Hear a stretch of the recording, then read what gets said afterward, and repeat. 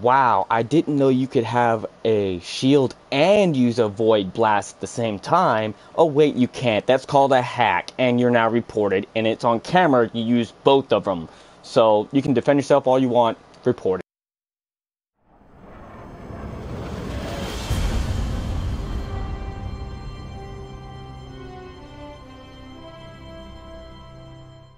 What's going on, guys? Briar Rabbit here. Is there anything sweeter than after an Iron Banner match getting a message like that? So even though this isn't one of the best matches I've ever played, I thought it was worth showing you guys just to see what the hell was this guy even talking about. I have no idea. I wonder if there were two Titans that looked similar because I am using my Titan in this gameplay. I'm just wondering if he got confused between two Titans. But either way, my name was at the top of the leaderboard, so I took the brunt of his anger, and I gotta say, I love it. There is no greater compliment than after a great match getting a message like that, period. I love it. So I actually wanted to talk about the Iron Banner earlier this week when, frankly, it was a little more relevant. Now the Iron Banner's been gone for a few days, but I definitely wanted to talk about it. Now, I competed a lot in this Iron Banner, this latest Iron Banner, because I wanted the helmets and I want them for all three characters. And I achieved that. I got to rank 4 on my Hunter, on my Warlock, and on my Titan. And I was really psyched about it because now I have level 32 helmets that don't look as, well, as regular as everybody else. Not everybody has the Iron Banner gear, so I look a little bit different when I'm in a raid group or wherever I happen to be, and I'm really excited about that, even though in 2 short weeks we're going to see the House of Wolves get released and everybody's going to be dressed differently. I'll always have these Iron Banner helmets and the memories that go with them, including this guy sending me voicemails in anger, which I love. So I really think that this latest Iron Banner was kind of the best Iron Banner we've had so far, which makes a lot of sense. Bungie's put a lot of work into the Crucible in general, balancing weapons, taking away special ammo, taking away heavy ammo, you know, making it much more rare. And I think these changes have really made for a better Crucible experience and a better Iron Banner. The way they have restricted special ammo, so it's just a lot more rare on the map, it's taken away that shotgun blink user, the guy who just ran away with the Fellwinter's Lie as his primary. He was so annoying, he was so hard to counter. You can still do that, but you're only going to get a few shots doing it. You know, you really have to conserve that special ammo for when you really need it. And I think it's one of the best changes they've made in the Crucible, and I really saw it come into play in this Iron Banner. Primary weapons were much more in play, and I think the primary weapons still need a little bit of work. Auto rifles definitely need a buff.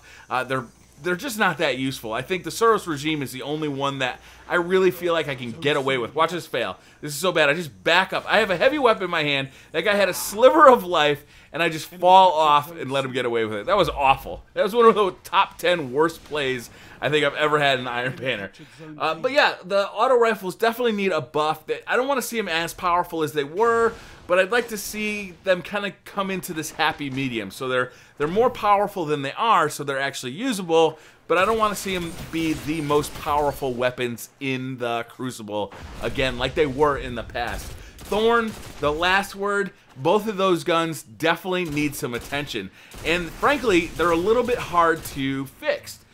Thorn is tough right now because it's a 2-shot head kill if your damage over time kicks in and kills the guy. And it's a 3-shot head kill without that. So I think it should stay a 3-shot head kill and maybe be a 3-shot body kill with the damage over time component, which can be countered with the Red Death. I think that's a pretty fair and equal kind of setup.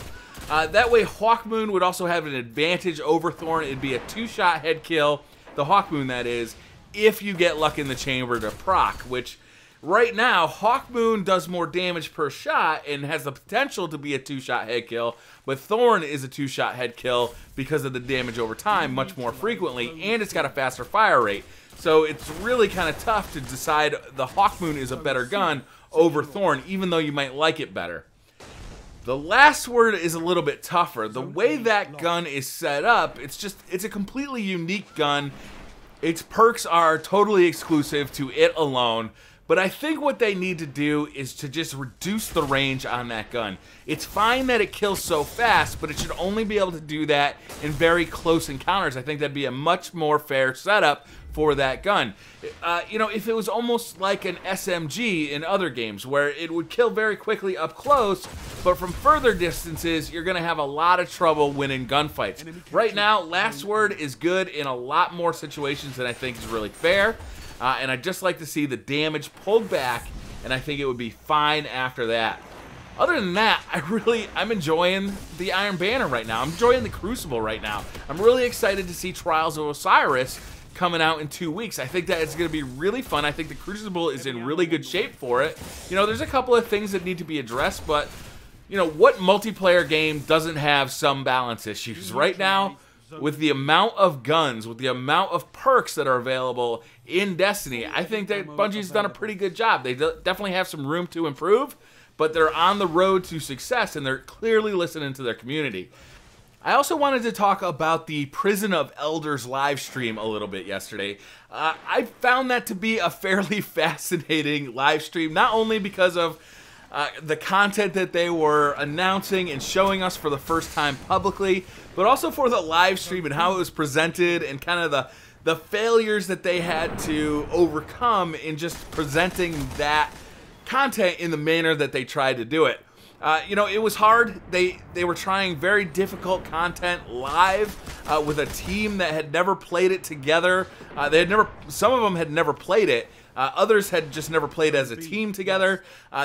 Some of them were focused on entertaining more. Some of them were focused on just kind of explaining what's going on, and they just couldn't get through the content and show off everything that they had planned to show off. It was very apparent that they were trying to get through that last level so they could show off that next phase, which is too bad, right? Because it would have been great to see all of the content that they had initially they wanted to show us. But that's okay, because when the Prison of Elders comes out, when we get the House of Wolves, you know, we'll be just a little bit more surprised by what we see, which is fine. I think that's not a big deal. What we did see, though, I really got excited for. So I was one of those guys. I was a little pissed off we weren't going to get a raid. You know, my 6-man fire team nights, I just had a great raid night last night. We were up till 2 o'clock in the morning raiding, having a great time. I'm going to miss those. Those 6-man raids are a lot of fun. You get a lot of fun conversation. You get a lot of fun personalities all put together. You know, you've actually kind of built relationships at this point with these raid team members. And to find out the Prison Elders is going to be 3-man raid teams only, that's disappointing. But with that being said, I am super stoked that there's going to be a new type of activity in Destiny. And the Prison of Elders looks like it's going to be really challenging, but really fun. The way it's presented, kind of the arena aspect of it, the way they've included objectives, the way it's going to be very challenging, the way they've got random modifiers that come in. You know, to me, this all looks like it's just going to be a fun way to play Destiny in a more replayable and repeatable way than just going through like a ROC strike list, or, you know, just replaying the same missions over and over again.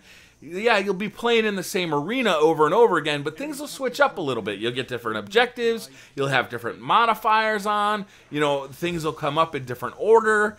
All of that stuff is going to be a little different every week that you go in, and I think that's really exciting. It looks like it's going to be really strategic as well. You're going to want to find your best 2 fire teammates. You're going to want to discuss strategy when you hear what the modifier is going to be. You'll notice that you hear what the modifier is going to be, you hear who you're fighting before you actually go into the arena. You're kind of in that little hub area. And that's the perfect opportunity to go into your Destiny web app, you know, pull the weapons that you think might be most useful for this upcoming section.